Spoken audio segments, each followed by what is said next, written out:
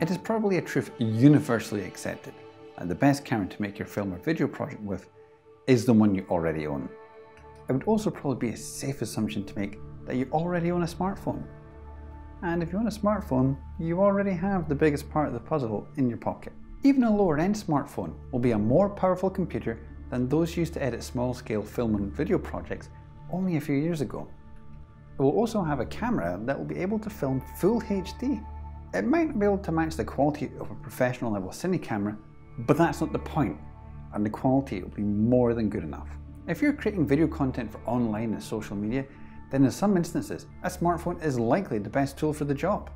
That shouldn't limit your ambitions. Artists and directors from Steven Soderbergh, Zack Snyder, Charlotte Prodger and Park Chan-wook, to name just a few, have all made shorts and full-length feature films using their smartphones as their principal, if not their only camera. For example, on Netflix right now, Steven Soderbergh's High Flying Bird was shot entirely on an iPhone 8. So don't let the belief that this is an inferior tool diminish your ambition. The most important thing when using a smartphone for filmmaking is how we control the camera itself. Your smartphone will have a built-in app for the camera. This will have various modes. Typically, this will be used in an automatic mode where the camera decides all of the exposure and white balance settings for you. This is useful for working quickly or when you're trying to document a live moment, but for video and filmmaking, it's usually not the best option. When working on a more crafted project, we need to have full control of the exposure settings our camera is using. Using the camera in a full manual mode gives us control over the ISO, shutter speed, focus, and the white balance. This is important because when we use the auto mode, the camera will often make the wrong decision for us, choosing to set the exposure for a window in the background rather than the subject in the foreground, for example, or changing that exposure as things move around the frame whilst we're filming, increasing or decreasing the overall brightness of a shot over time, thus creating a clip that is unusable in an edit.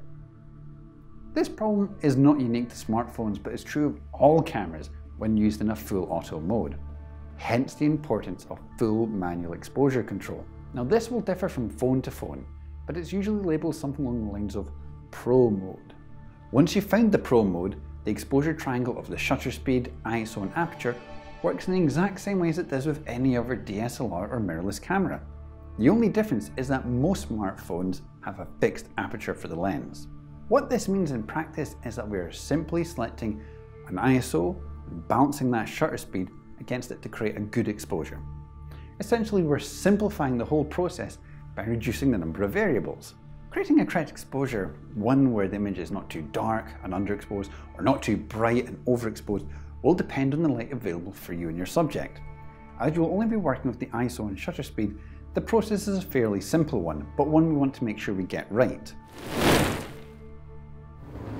Now we start with the ISO controls. The ISO controls how sensitive to light the camera is.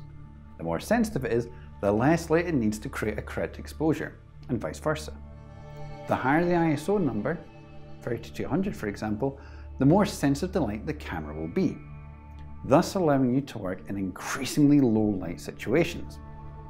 The lower this number is, 200 for example, the less sensitive to light the camera will be, and the more brightly lit your subject needs to be.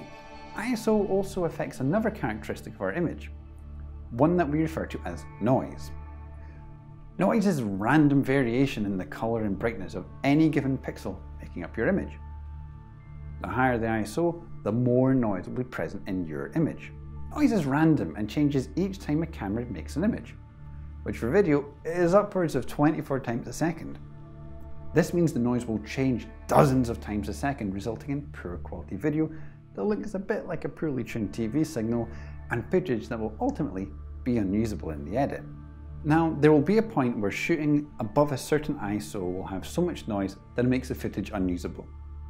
This will be different from camera to camera and phone to phone, so really crucially, shoot some test footage of the same subject at a variety of ISO settings, from low to high.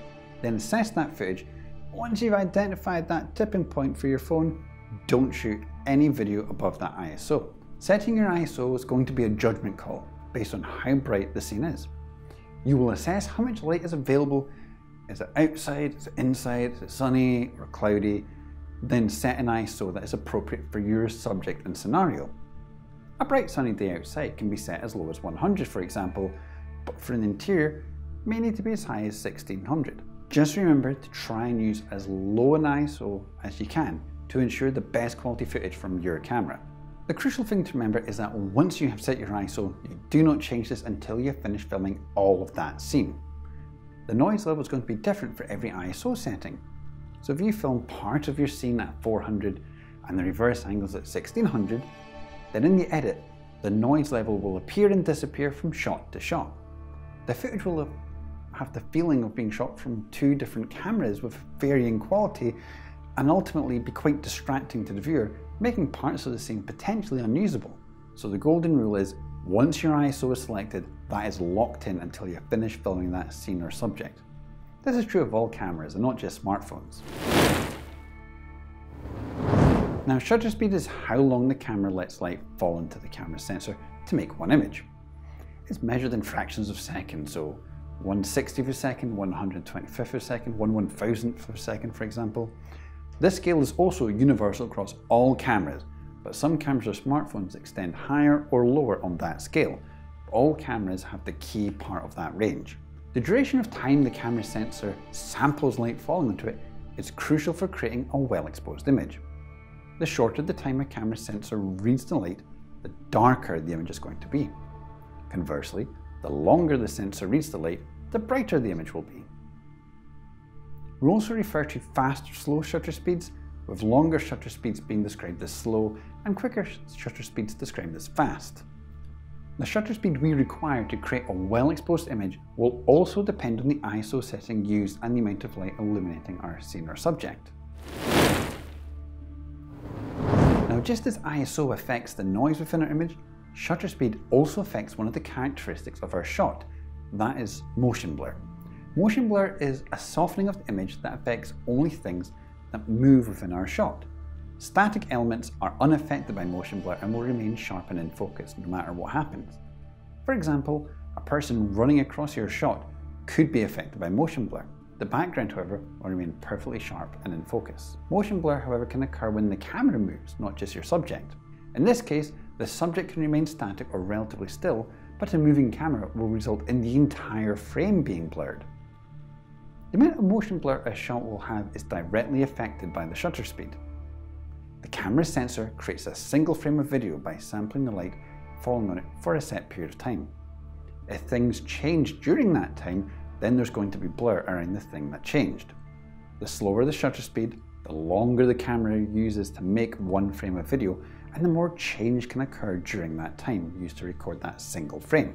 Therefore, the slower the shutter speed, the more motion blur will be present in the image, and the faster the shutter speed, the less motion blur will be visible.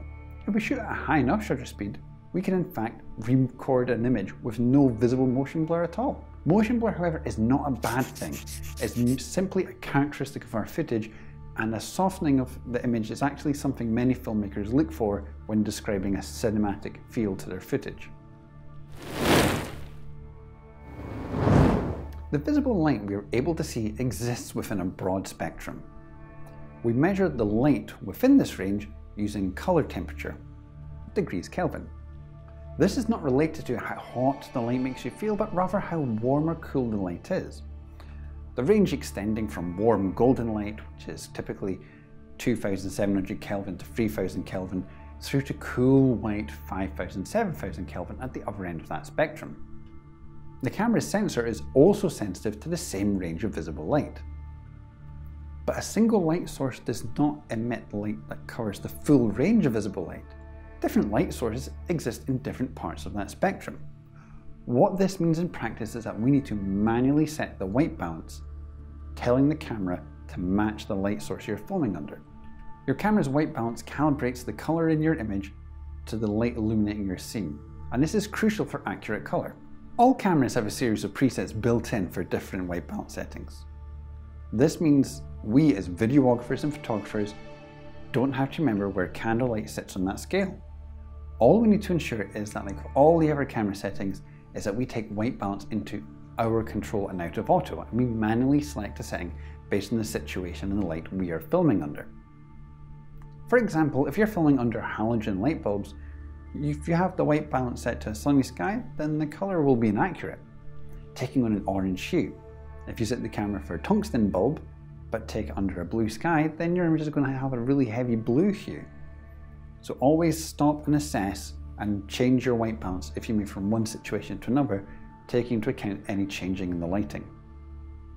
As with ISO, the key is to set your white balance based on a judgment call at the beginning of filming a certain scene or subject, and to not change this unless the light circumstances themselves dramatically change. If you move location, indoors to outdoors for example, always ensure you assess the light situation and set that white balance appropriately. But why not simply leave it on auto? Because again, the camera will assess the white balance for every shot, and can even change it whilst filming. So if a window takes up a portion of the frame, it may change the setting mid-shot and change the colours of your clip, making that shot again unusable in your edit. Now some smartphones, normally ones that are lower in the product range, don't have full manual control in the Pro mode. They give partial control of your settings with manual ISO and white balance, but the shutter speed is still controlled by the camera. Typically this is accompanied by some form of exposure compensation control. But this exposure compensation only allows us to raise or lower the exposure, brightening or darkening our frame. This is normally fine when we have an exposure lock function within the Pro mode, but this isn't always there. The exposure lock allows us to set our exposure and then lock it, so it won't change whilst we're filming. This gives us enough options to have both creative control and consistency over exposure whilst we're filming. However, sometimes we're looking for more controls or options for our smartphone camera. Perhaps we're looking for additional features such as a histogram to help with exposure peaking. That is where third-party camera apps come in. Apps such as Filmic Pro, ProShot or Open Camera, amongst many others, bring additional controls and features to your smartphone camera. The video apps such as Filmic Pro in particular have been used to film entire feature-length movies, as the additional control it offers increases the usability and therefore the quality of the footage produced by your smartphone. Most apps will offer full manual control of ISO and shutter speed, but check compatibility before purchasing any app, because not all apps have listed features available in every model and phone. Typically, lower tier models don't allow access to certain app features and controls, either because the phone lacks the processing power, or more commonly the phone's operating system has those features locked. So as always, check your manufacturer and model compatibility with any app you're planning on using before making any purchases. Smartphones have fixed lenses. They have a fixed focal length, how zoomed in or zoomed out they are. This affects how we can visualize the world with them, as we only have one tool to create all our shots with. Normally when working with a dedicated camera such as a HDSLR or a mirrorless camera, we have a range of lenses to work with, and using the correct lens for the job at hand gives us more options. Cinematographers use specific lenses to help craft the visual style and language of a film project, something we can be limited in doing when working with smartphones. That being said, you can do an awful lot with the lens within your phone as it is. However, if you're wanting to create images beyond what the stock lens can achieve, or you're wanting to break away from your footage being recognizably shot on a smartphone, then additional lenses might be a useful tool. Typically these are small affordable lenses that clip over your smartphone's camera, converting what is a fairly wide angle to a much more zoomed in telephoto or specialist lens such as an anamorphic or even a macro. They can be really inexpensive, with a set of 5 coming anywhere from under £30 all the way up to £200 for top tier glass. However, some current smartphones now have a range of focal lengths built in. If this is the case with yours, experiment with the different focal lengths your phone has before making any purchasing decisions. You 100% do not need additional lenses, but sometimes the additional tools help us to achieve the footage our project needs. As always, the most important thing is just to practice. Get your phone out there, shoot some footage, put it in an edit, and start to see what works and what doesn't. As always, thanks for watching, and we'll see you in the next one.